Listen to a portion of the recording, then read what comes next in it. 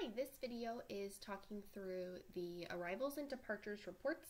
These are two reports that a lot of clerks use to kind of just center their day, get started, and check and see what's happening at the park. So the first place that you can see these is here on this dashboard. This dashboard is the home page. I have a separate video if you want to go over all the different things we're seeing here, but we have an arrivals report and a departures report.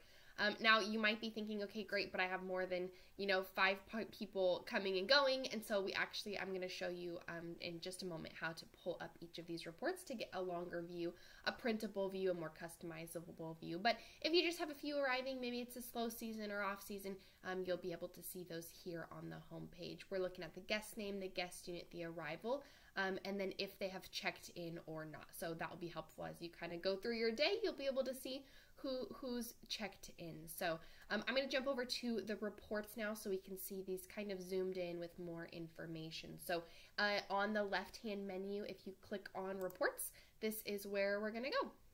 And then we have a lot of reports here. We have other resources on going through more of the reports that we see, but I'm going to scroll down to the reservations section here, and then we have our arrivals and departures. So first I'm going to click on our arrivals.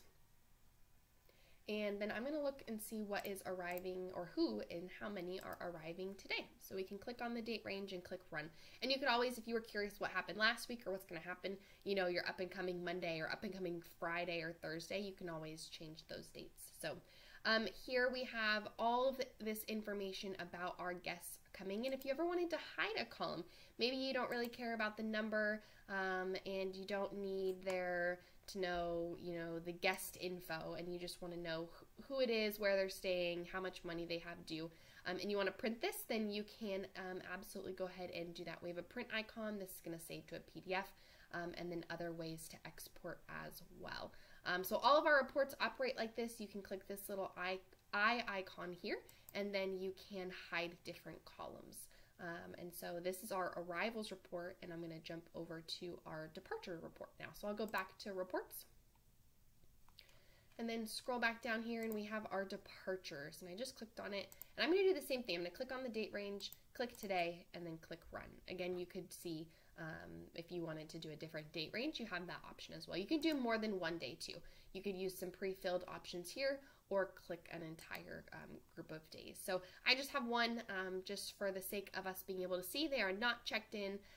There's no children or pets with them. And then this is my dog. She did not provide us any RV info, but we do see the departure, the arrival, who's coming. And then you can also click on this, and it's going to open up the reservation for us in a new tab. So it's a very easy way to jump over. Maybe you keep your arrivals report open on a tab all day long, or your departure report, and then that way you can just, when they come up to you to check in or check out, that's when you can click and open that reservation. So these are the arrivals and departures, just to sum everything up. You can also see those here on your dashboard, but if you wanted a more in-depth view of looking at them, you can click on your reports.